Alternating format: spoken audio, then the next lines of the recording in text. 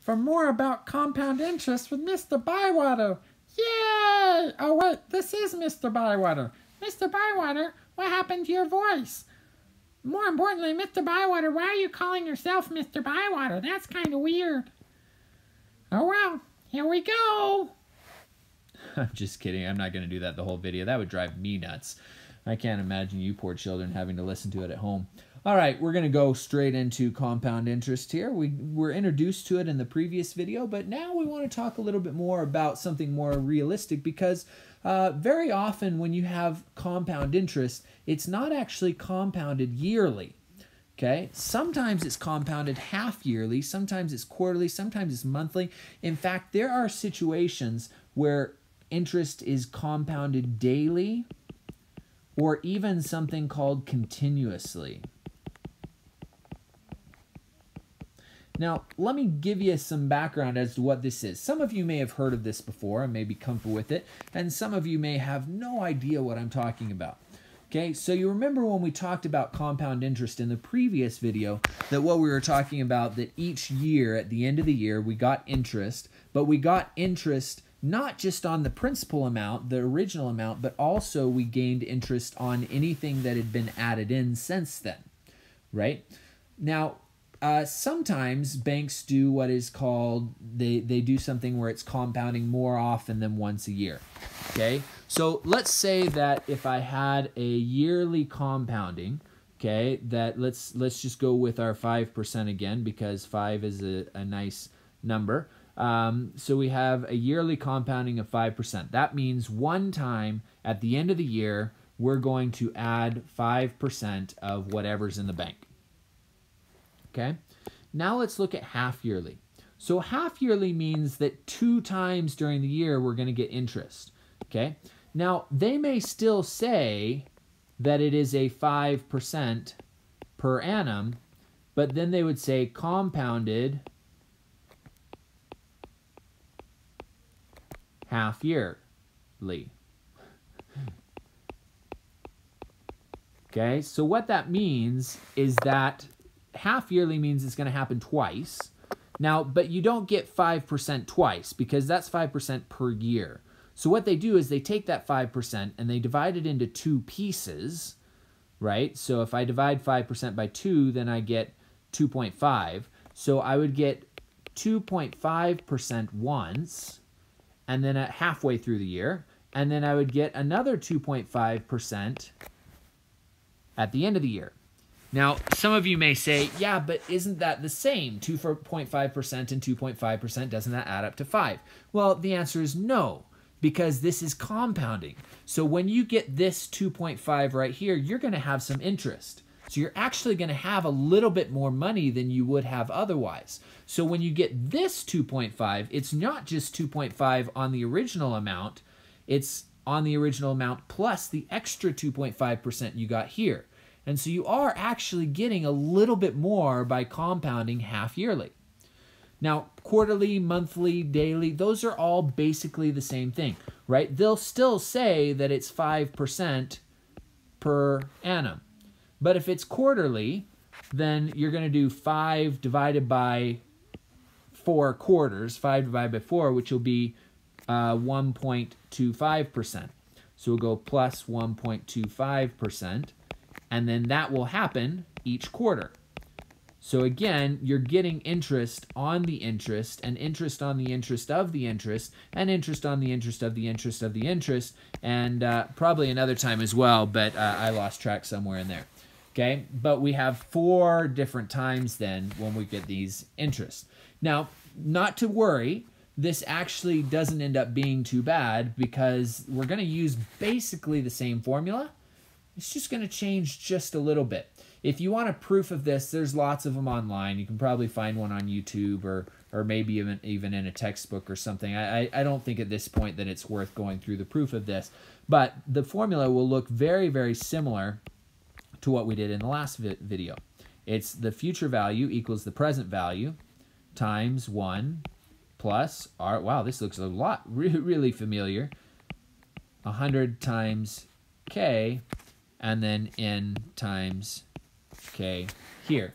Now, what this does what is K? Well, K is the number of compounds yearly.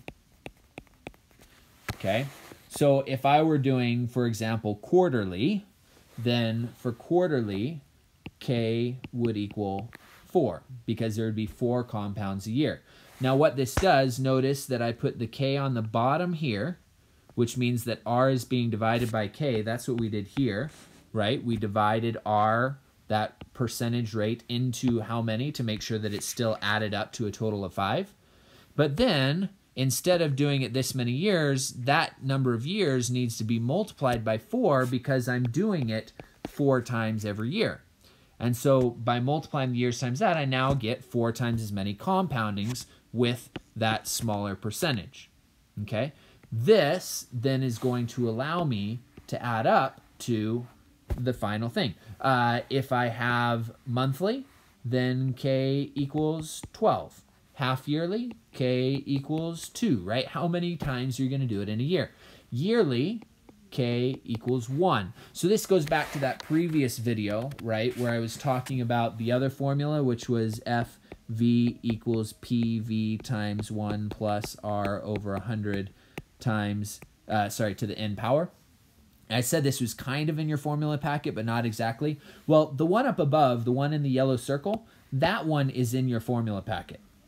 Okay? They don't define the variables. You got to know what the variables are. But that formula is in your formula packet. So if you know that if it's just simple compounding yearly, that K is 1, then you have the right equation, right? If K is 1, that would take this away and it would take that away, giving you the original, right?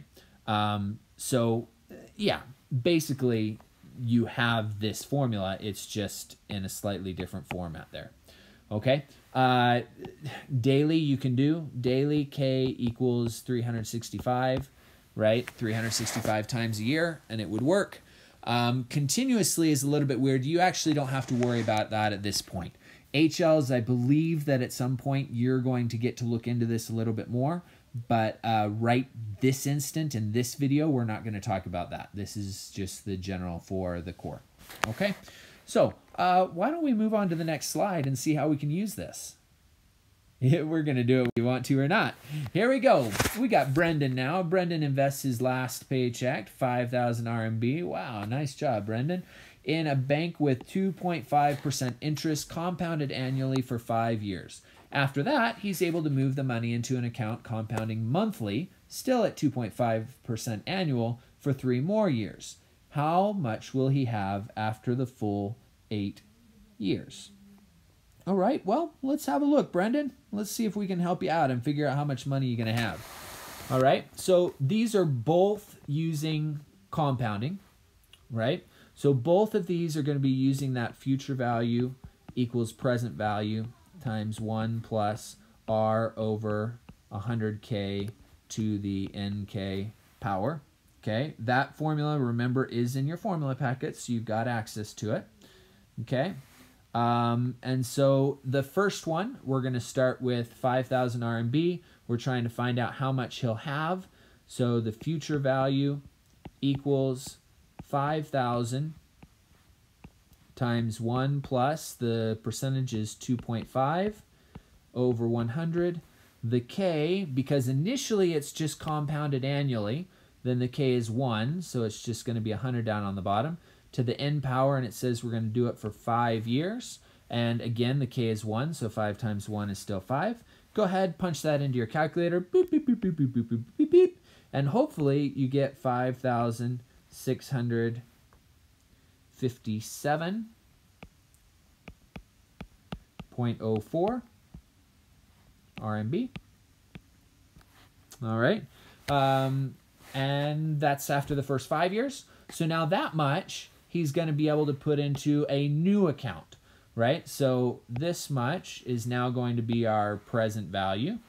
So we're going to go 5,657.04 times 1 plus the rate for the next 3 years is still 2.5. But now, what does it say? It says it's going to be compounding monthly. So the money that we have now that gets moved into the new account is compounded monthly, which means that K is 12. And so this will be 3 years times K, which is 12. And that should then allow us to have our future value, our final value, and go ahead and work that through. Beep, beep, beep, beep, beep, beep, beep, beep, beep. And hopefully you get about 6,097.16 RMB. And so we got the answer. Going through two different kinds of compounding. One, just a normal everyday compounding annually, and the other where we have a compounding monthly, but still the 2.5% annual. Okay? So hopefully that's pretty straightforward. This is not a super easy question because it did have the switch where we had to put into a new account, but overall, you know, fairly easy to work with. Okay, I would like to talk about one thing real quick. I'm gonna post another video that talks about how to use your calculator on this, because there's another way you can use your calculator in the way that I've shown here, and we can kind of work through and just kind of put the numbers in like that. There's also on your calculator a financial application. Okay, it's called the financial, either the financial app or the financial solver, and you can look it up. Like I say, I'll post a video for you. If you're interested, go ahead and check it out. With this formula, with the FV, PV, I don't know how necessary that financial solver is, but it is kind of neat. Okay, now when you do the financial solver, I'll show you how it would work for the first part here. All right, you just go into apps and then you go down to financial and then push enter. It comes up with a list of various things. It has like an N, it has an I%, it has a PV, a PMT for payments. It has a FV. Some of these you'll recognize and you're comfortable with. PPY,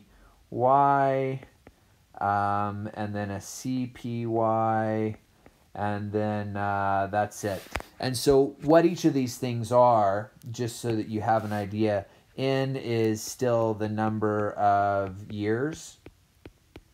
Okay, I is the interest. Interest, I can spell that, I promise. PV is still present value, how much we have now. Okay, payment is if you're making extra payments as you go. Like if every year you're going to add in a certain amount of money, or you're putting more money in, or you're taking money out. We're not going to have to worry about that in SL, so payments are 0. FV is, of course, the future value.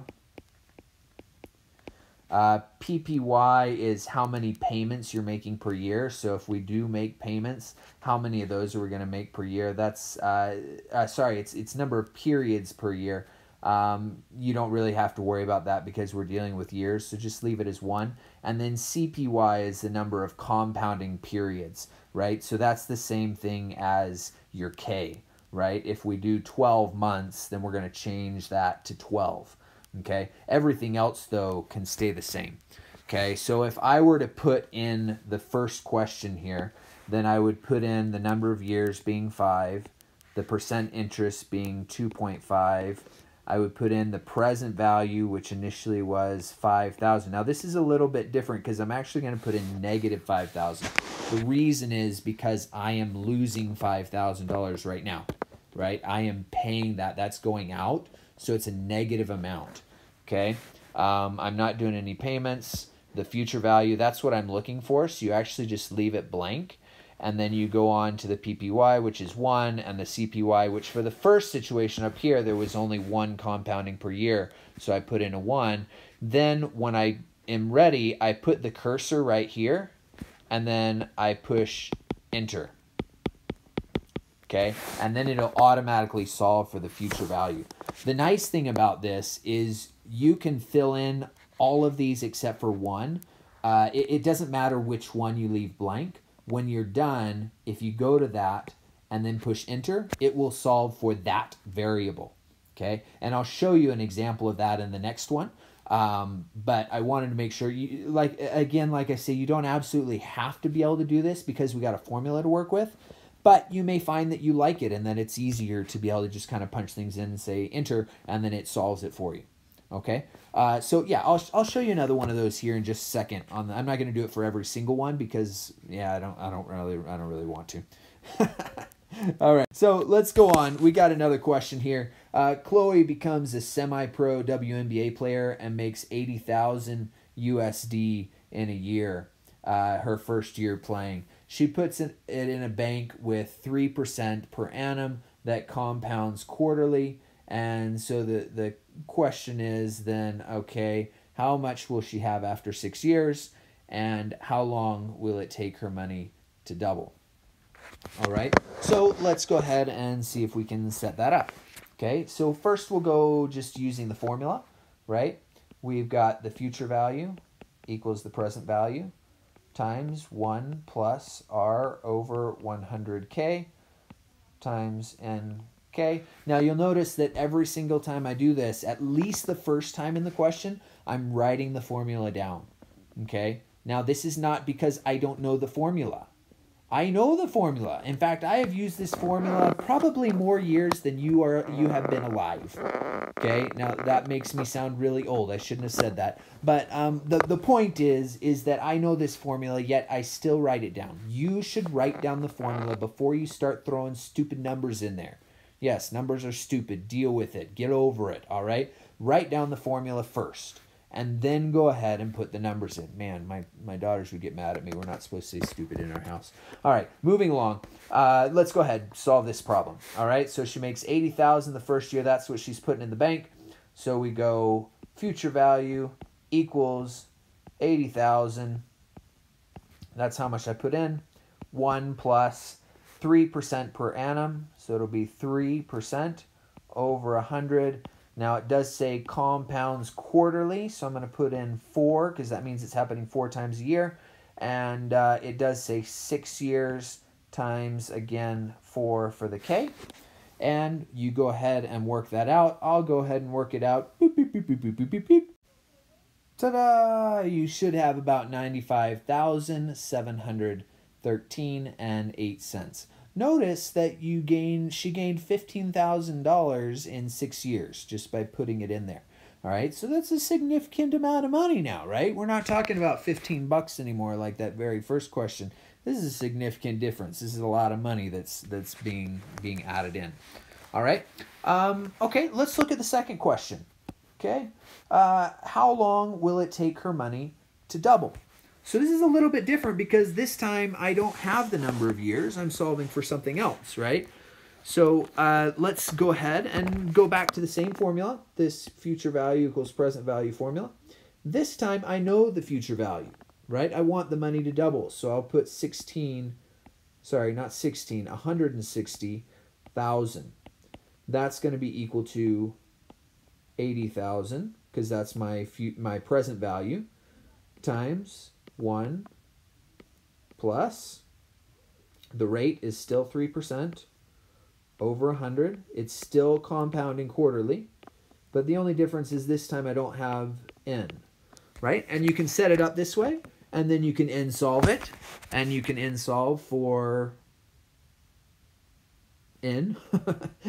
And once you n solve for n, hopefully you get that n is equal to 23.19. Okay, now I'm going to argue with the book here, right? Because the textbook says it would take 23 years for the money to double. I have to disagree with that because after 23 years, you haven't had the final compounding and it hasn't doubled yet. Okay, I'm going to say because it's happening quarterly, it is going to take 23 years. But remember, you're compounding quarterly, so quarterly is every 3 months. So after 23.25, that's a quarter of a year. After that quarter of a year, I'm going to have surpassed the 23.19, which means I'm going to be at that point where I've doubled the money. So I'm going to say 23 years and 3 months because that's a quarter of a year. All right. I encourage you to pay attention to those details as well. I believe that IB will. I cannot imagine in an applications course being okay with you saying 23 years, because after 23 years, you can punch it in. Go ahead, put in 23 for N and see what happens. It's not going to be 160,000. It's going to be less than that. It won't have doubled yet. Okay, if you put in the extra 3 months, the 23.25, then it will be to a point where it's worked. Okay, I do want to take just a second to talk about this second question with respect to the calculator, right? Because you have that financial app. Okay, again, I don't have my calculator here, but I'm pretty sure you just push application and then you scroll down to financial and push enter, or maybe it's finance, I don't remember, but something like that. And when you'll get those things that look like this. Bloop, there it is. So for N, we don't know what N is, so you can leave that blank. If there's a number there, don't worry about it. Honestly, it doesn't matter. For the I, that's the interest, so we'll put 3%. For the present value, right, that's what she starts with. We'll put in, remember, negative 80,000 because she's paying. She's putting that into the bank. So we'll put a negative 80,000. For the payment, we're not doing extra payments. She's just putting it there and letting it sit. The future value we want to be 160. Okay. The periods per year, just one year per year. And then the compoundings, it is quarterly, so we'll put in a 4 there. And then you just take the cursor up here to the end and you push enter. And it should show up with a 23.19 there. It should just give you the answer. All right. So like I say, there's 2 ways to do it. You can do it using the formula, which is given to you in the packet. This formula is in the packet. Go check for it. Make sure you know where it is, that you can find it.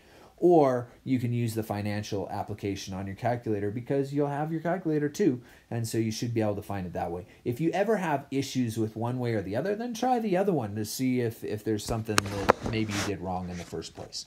Okay, so I think that's all I got in this video for you.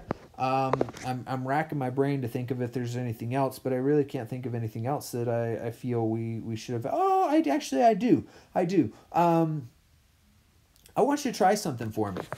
I want you, instead of 80,000, put some other number here. Just real quick, I want you to try this in your calculator. Try any other number. Okay, it doesn't matter what number it is. You could choose 1 if you want. Okay, not 0. Okay, 0 doesn't work, but any other number I want you to put there.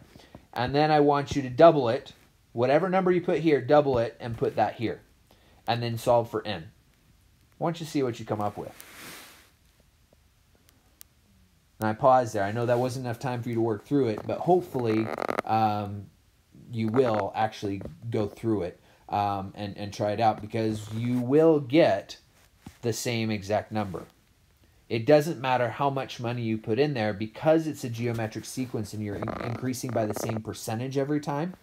The amount of time it will take you to go up 100% is exactly the same for any number, because you're adding the same percentage every time. You're not adding the same value every time.